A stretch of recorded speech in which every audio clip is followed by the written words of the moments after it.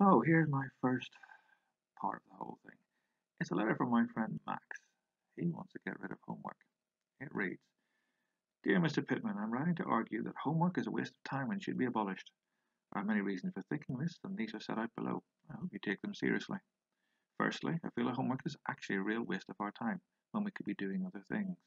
As you know, we all have busy lives and do things like dancing or playing football in organised groups after school and at weekends.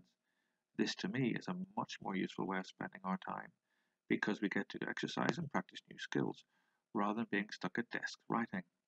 Also, I do think that the idea of homework itself is unfair.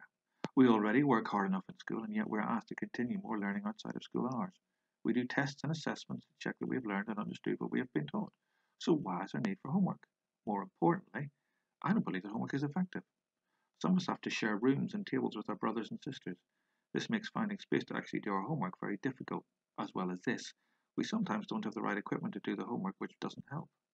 Furthermore, if we get stuck, our parents can't always help us. This doesn't help either. These are just some of the arguments as to why I think homework should be got rid of. It is a waste of time, and not everyone is in a position to do it well. If we work so hard in school, why should we do it? It's time this old fashioned way of learning was got rid of. Yours sincerely, Max. So, not a bad example at all, was it? Pretty good persuasive letter.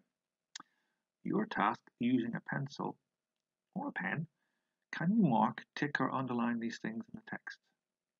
Non negotiables, full stops, capital letters, join clear handwriting, question marks, and commas, introduction, a paragraph with expanded points, conclusion, fronted adverbials, conjunctions, and a rhetorical question. Don't forget, a question that doesn't need an answer. It has its own answer, either yes or no. So you tick the box when you find them.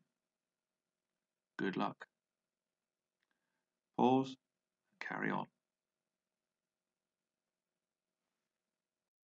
Well, how did you go? This is mine. Unlike you, I've been able to use a highlighter. So, first of all, the non-negotiables. Well, they're in yellow. I've highlighted my A for capital letter, my comma, my question mark, full stop, two in fact, and a bit of join handwriting. Then I've got my opening paragraph. That's in green.